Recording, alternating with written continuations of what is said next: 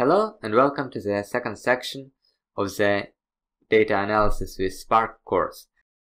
In this section, we will see how to load the data into Spark and how to run some basic operations on this data.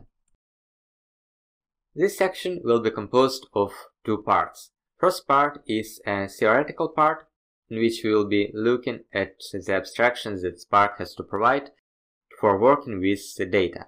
These are concepts like RDD, DataFrame, and other concepts that are related to these two concepts.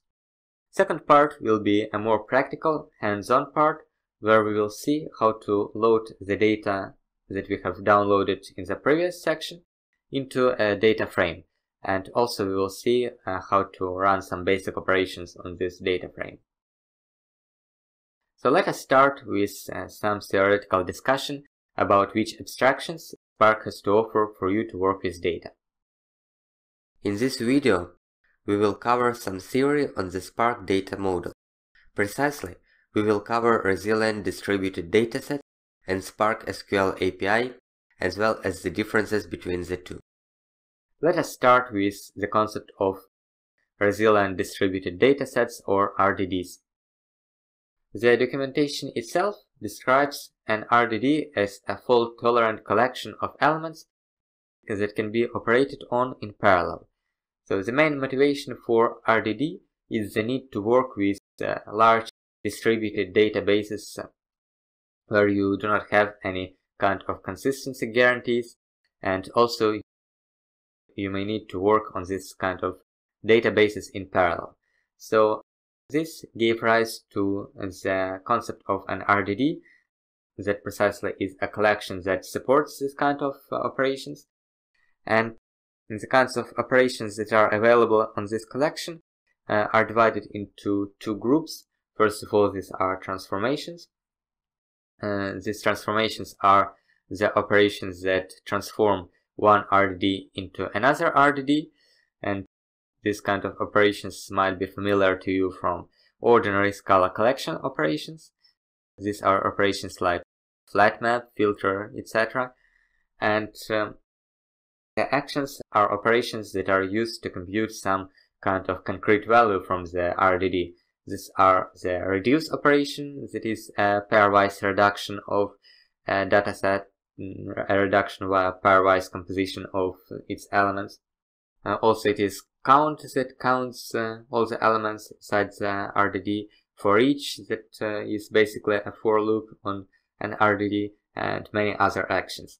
Now, the transformations on an RDD are mostly lazy. This means that they run only on demand once the result of the transformation is actually needed, and the actions are concrete operations that you might want to use to compute a value on your dataset. An important point to know about RDD is a map-reduce paradigm that is used to compute a value on a distributed collection. So a map-reduce paradigm involves sequential usage of first the map transformation and then the reduce action on the mapped RDD. But for the purposes of data analysis, RDD is not as interesting to us as the next class, which is DataFrame type, and therefore we will not be covering RDD in details for the time being. This brings us to the SQL API that Spark has to offer for the programmers, and this API includes two main types that we are interested in, the dataset type and the DataFrame type.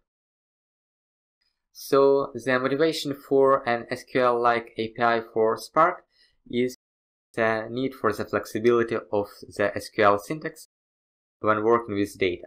It is, in certain cases, it is more convenient to treat your collections as an SQL dataset with all the flexibility that comes with the SQL language that you can run over this data. So this way, SQL API for Spark provides an SQL-like API for working with data.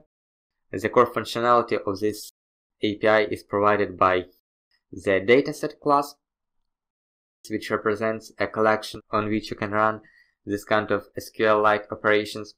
And DataFrame type is defined as simply an alias for a dataset of rows where row is another class from SQL API and it intuitively represents your objects as named values.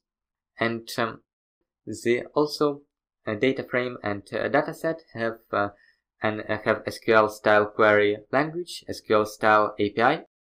So for example, you can expect them to have methods like select, which selects a column from a dataset. Also, this kind of classes have an API that also Dataset has an API that is similar to the API that comes with usual Scala collections. So for example, you might have a filter method, but it is worth noting that you are filtering by colon and not by some kind of concrete value. So hence you might want to use the colon selectors when filtering the dataset. Also, it is very important to know where to find this and other operations that the discussed classes provide. So both RDD and both Dataset provide a very large amount of operations that might be useful in different occasions, and therefore it is important to know where to find operations and the documentation about them. And during working with these APIs, Scala advised to use the official Scala API documentation, which is available from the official website. So let us have a look at it.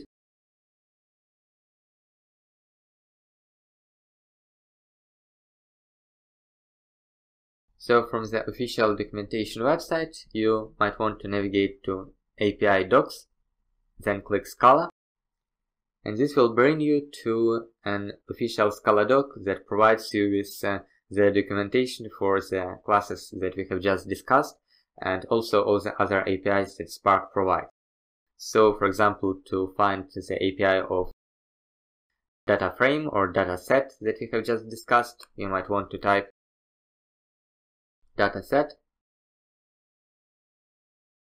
and this will provide you with the description of all the methods that are available to you as a programmer for programming with Dataset.